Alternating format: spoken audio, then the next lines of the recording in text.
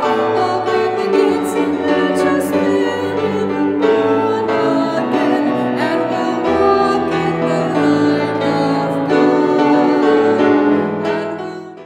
Jesus' day, leprosy was a very deadly disease, and there was no way to treat it.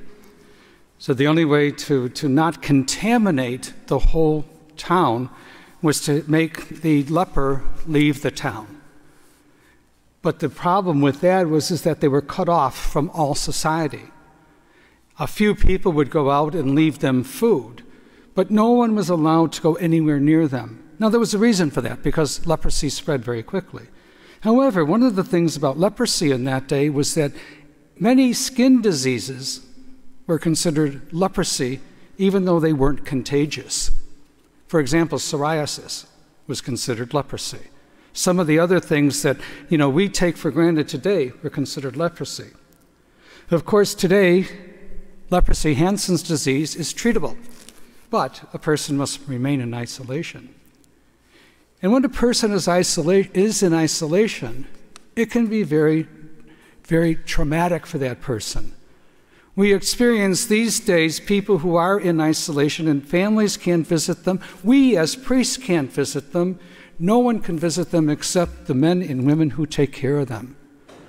It is the doctors, the nurses, the people who bring their food, and the people who clean their rooms who are around them. But at least they're taken care of. They're tended to.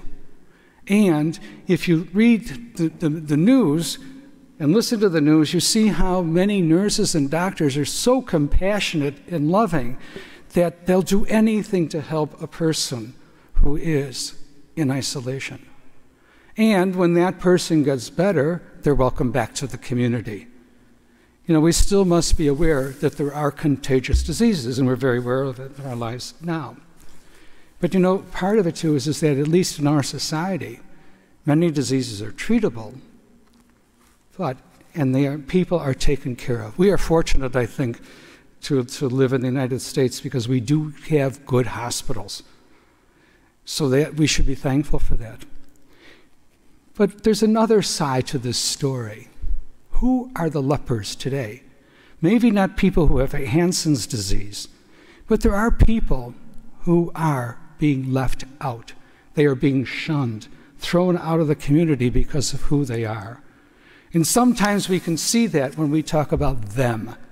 How many times have we heard a person say, they are doing this, they are responsible for that, they are not good people, they are not one of us? Those are the lepers. When we treat our brothers and sisters with disdain and we put them down. What do we think about a person of another faith, of another color, of another position in life?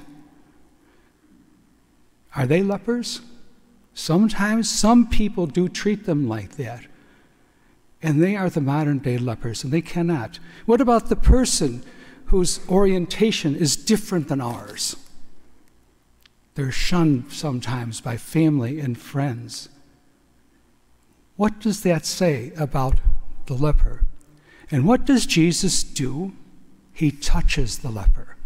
That was totally forbidden in those days, because that basically left Jesus unclean too. But he knew that that man, that particular leper, was being left out of the community because of the disease he had. And by rights, he should have been isolated because he had a disease. But he was totally shunned. And that is what Jesus said is wrong. No matter who a person is, we are all God's children, created in God's image and likeness, and each and every person is to be treated with respect. Therefore, no one should be a leper in our community. No one should be left out. We should not talk about them and what they do. We should try to build up God's kingdom on earth so that everybody can share in the joy of the kingdom of heaven. So let us pray for the people who need a change of heart, that they will see that we are all God's children and they are worthy of God's love, and each and every one of us should be included in the community. no matter who we are, what our faith, what our color, what our orientation, what we are. Remember, we are all God's children.